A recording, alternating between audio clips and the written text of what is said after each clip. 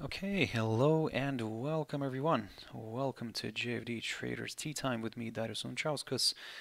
Today's the 4th of May 2020. So yeah, welcome everyone. Welcome to this Monday's afternoon recorded session where we're going to have a quick look at the markets, a few of the technical pictures on the charts. So yep, as always, before we jump into that, we'll quickly have a read through our risk disclaimer. So the content we produce does not constitute investment advice or investment recommendation, should not be considered as such, and does not in any way constitute an invitation to acquire any financial instrument or product. As always, a few seconds for you to read the rest, and we can continue.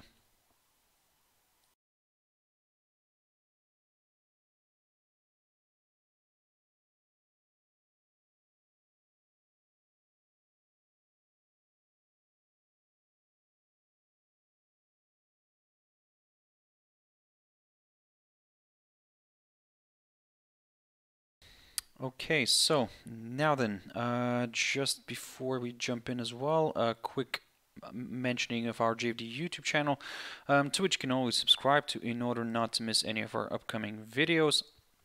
And of course our JFD Bank website and specifically our JFD research page, which we update on a daily basis as well. So yep, feel free to visit us here on jfdbank.com and click on the research tab right there on the top. So it'll take you to this page, as I said, which we update on a daily basis, and I believe you can find something useful here. So now then, a quick update on what's happening here globally in terms of the coronavirus. Now, that was the figure from this morning. Let's have a look what's happening there. So, yeah, the number continues to rise. Well, I mean, that's understandable right now. However, of course, hopefully it's going to start slowing down as Europe is starting to show good results. Excuse me. Now then, jumping into a few charts now. Quick update here on the DAX. Not much action happening here.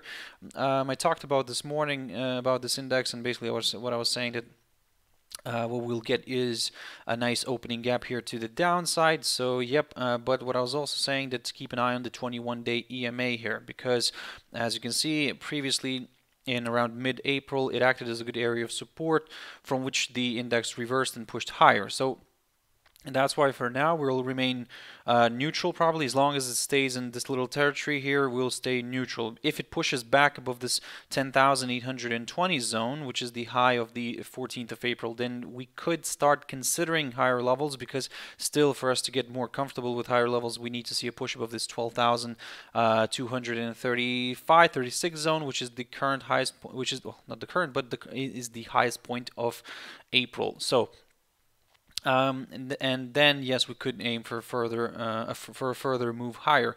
So, but for now, if this by any chance pushes back above this 10,820 zone, this could increase the chances of for DAX to kind of move higher. But if it starts dropping below this 10,280 zone, which is the lowest point of 2018, then, well, I mean, deeper extensions to the downside could be possible, especially if the price falls below that psychological 10,000 zone. The S&P 500. Now, looking at the picture here, to be honest, I mean, we will also see a small gap to the downside. However, it's not going to be significant because the currently the price on the cash index is balancing at around 2,813 mark. So it closed at around 2,830. So it's just going to be a little small gap here to the downside. So nothing major. Also, the same thing as with DAX, we'll keep an eye on the 21-day EMA because the price is still balancing above it. So the big question here is, can this push back up here? Of course, we will be very careful for now, because don't get me wrong, I mean, we are at a tricky spot. It could reverse and push higher. If it starts pushing back above the 2,880 zone right here, then we will start considering higher levels. However, preferably we would like to see a push above the high of April, which is around the 2,955 territory, because at the same same time, if we get a push above this barrier, we would also get a push above the 200 EMA on the daily chart. So maybe more buyers could see this as a good opportunity to step in. So if this reverse, as I said once again, if this reverses back above the 2,880 zone, yes, we will, or should I say, the bulls will get a little bit, could get a little bit more excited.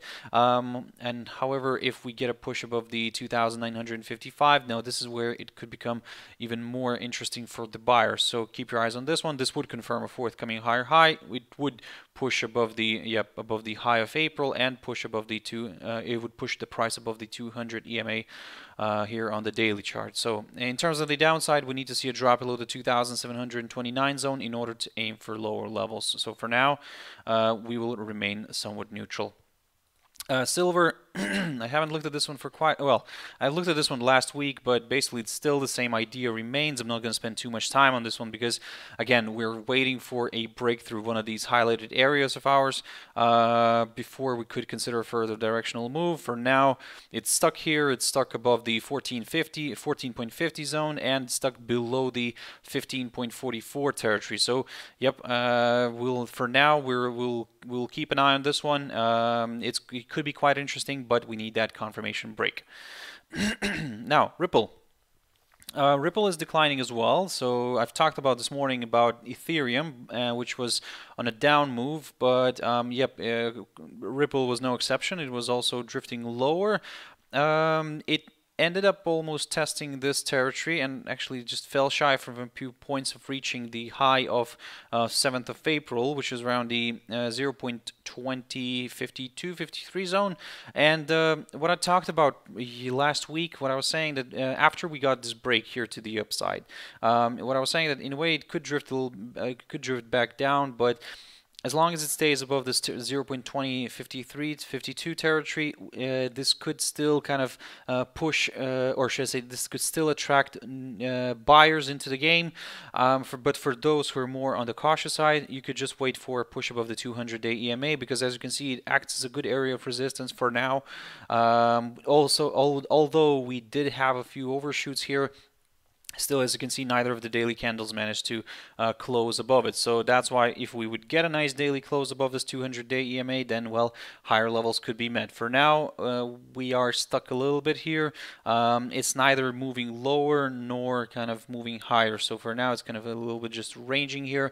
So that's why we will wait for a push above this 200-day EMA. Ideally, we would prefer to see a daily close above this 200-day EMA before considering higher levels. And in terms of the downside, now, if we get a nice drop in a good daily close below the 0.2052 territory, then yes, this would also place the price below the 21-day EMA here on the daily chart, and maybe more sellers could see this as a good opportunity to drive this one lower. However, we will only target the 0.1760 territory first, because as you can see, it acted as a very good area of support here back in around mid-April, so we'll aim for that only. But again, only if we get a nice good daily close below the 0.2052 territory. Now then, something that I haven't looked at for quite a while, and basically I just wanted to touch on a few of these exotic pairs. Now, for some of you, maybe it's exotic. For some of you, you actually look at these maybe occasionally, or maybe you can actually trade them oftenly. So, of course, these are the emerging market currencies. So here I've got the US dollar against the Mexican peso, and basically the technical pictures look quite interesting here. And these are daily charts. Now, here you can see that after we had this nice strong rally here in the at the end of February, it's basically when the equity markets started collapsing heavily. The emerging market currencies started well, devaluating strongly as well, and especially against the US dollar, which was seen as somewhat of a safe haven. And now you can see that yes, we are now stalling a little bit here. This pair, for example, in particular, for now from the technical side, is kind of forming a possible kind of triangle here. However, to be honest, we're not gonna, well, I'll draw this in anyway, but still probably the main focus would be more on a maybe possible range. However, we can keep that in the chart for now. I mean, let's see if this actually works out, because if if it does work out as a nice triangle here, so basically that means that the pair right now is coiling up and could be preparing for a nice explosion here to the upside, or maybe a sharp fall to the downside. But let's not forget that basically given that all these emerging market currencies are heavily reliant on commodity prices, and if by any chance commodity prices start recovering, especially like oil, then, well, I mean, we could see their currencies strengthening. So that's why for now I just want to run this by you guys, just for you to kind of keep an eye on this, because this could be quite interesting. And I do have some other instruments here as well I'll show you right now. But looking at this US dollar against Mexican peso, it could be quite interesting here as well, especially to wait for a clear exit from this kind of little pattern here. The levels for you to keep an eye on could be, let's say on the upside, could be this one here, the 25.45 territory, roughly around here, marked by the high of the 24th of March, or in other words, the highest point of March. And on the downside, we could start looking at lower levels if we get a drop below the low of last week, which is around the 23.65 zone. Let's round it up a little bit. And if we do get a drop below this, then, well, I mean, don't get me wrong, it doesn't mean that it's going to start drifting all the way here back down. Initially, we'll go slowly, step by step, because still the risks for emerging markets remain on the upside, on the higher side. So that's why we'll be very careful. If we get a break here through the lower side of this little pattern and a drop below the 23.65 territory, then yes, we could consider some lower levels here, but again, be very careful, be very cautious, and we'll go step by step on this one. Now, US dollar against the Russian ruble, I talked about this one on Friday, and basically what I was telling you guys, to keep a close eye on this little pattern here, which could potentially end up being a nice descending triangle. Now, according to all the textbook analysis, you understand that these kind of patterns tend to break to the downside. However, we're not going to rush into any decision yet, because we have seen this breaking several times in the well, against the old rules, and breaking through the upper side of this triangle and pushing higher. So that's why, for now, yes, we can see that the upper side of the let's take it right now as a triangle. The upper side of the triangle is kind of holding the rate from moving higher, and today we're seeing a bit of a correction here. However, to get comfortable with lower levels, we would still need to see a drop below this key area of support near the 77.63 territory, and then we could consider deeper extensions to the downside. For now, we'll be very careful. As long as it stays in this little area here, we will stay neutral. But once we get a break through one of the sides of the pattern, then yes, we will start examining a further directional move. Euro against the South African rand. So here the situation is quite interesting as well. Here we can see that it's not a symmetrical, or not a symmetrical, but in general it's not a triangle.